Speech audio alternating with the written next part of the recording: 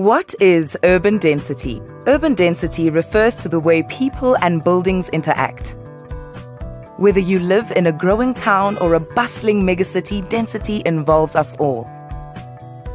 Understanding urban density provides important insights into how cities function and speaks to the well-being and habits of its citizens, allowing city governments to plan across diverse areas to create places for people to work, live, and play, and how to move those people between those activities through sustainable public transport systems. So, how does density impact on a viable public transport system? Higher concentrations of people are actually good for public transport. It leads to more people using the system, making it more financially viable. There are excellent examples of this throughout the world that include New York, Hong Kong, and Curitiba. What other points need to be considered?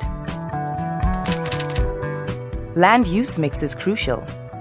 Linking people to their homes, offices, places of recreation and education, allowing them to come and go 24 hours a day, results in more people entering and exiting stations, making a financially sustainable public transport system that serves the people.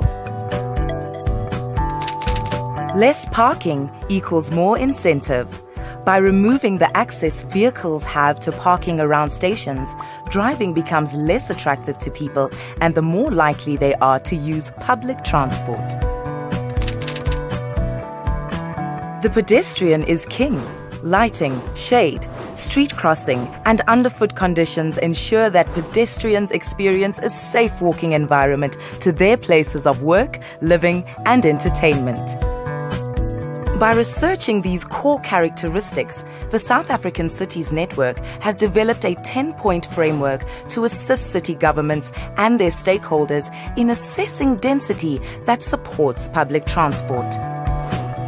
There are fixed aspects that don't change over the short term: housing units per hectare, people per hectare, floor area ratio, coverage, and other land uses, which are the spaces provided for activities other than housing like parks, schools, restaurants, offices, shops, and libraries, and the amount of parking bays per hectare. The dynamic aspects fluctuate throughout the day and include people occupancy, the flow of people in and out of the area, and vehicle occupancy, the flow of cars in and out of parking spaces. More qualitative aspects are building orientation and access, how the building interacts with the street and provides access for the pedestrians, and the quality of the public realm and pedestrian environment, the walking conditions for pedestrians to and from the station. In working towards building better cities for all, the 10-point framework can make a real difference to how our cities touch the lives of those who live in them.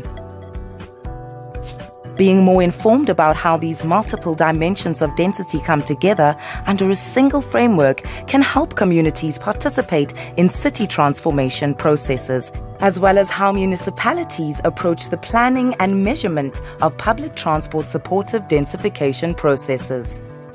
To find out more, visit www.sacities.net.